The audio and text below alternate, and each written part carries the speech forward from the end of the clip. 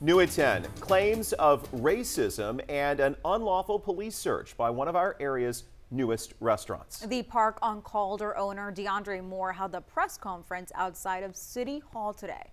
Problems for the new restaurant began with a deadly shooting just days after it opened in September. That led to security concerns. Well, now the owner says BPD is intentionally citing the restaurant/bar for noise violations. Moore also claims BPD officers unlawfully searched the park in connection to a DWI investigation, and he believes the city's trying to shut him down. We've seen new acts of what I would call racist efforts to come in and try to shut us down or to try to find something wrong with our establishment. We've had constables working security at the time, and the police officers, the Beaumont Police Department, still have come out and issued citations even when our doors are closed, there's no music playing. 63 days now.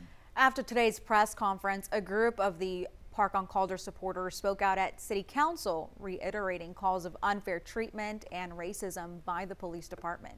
12 News spoke with Beaumont Police Chief today, Jimmy Singletary, who says that search in question was part of a DWI investigation. He categorically denies that his officers are targeting this business.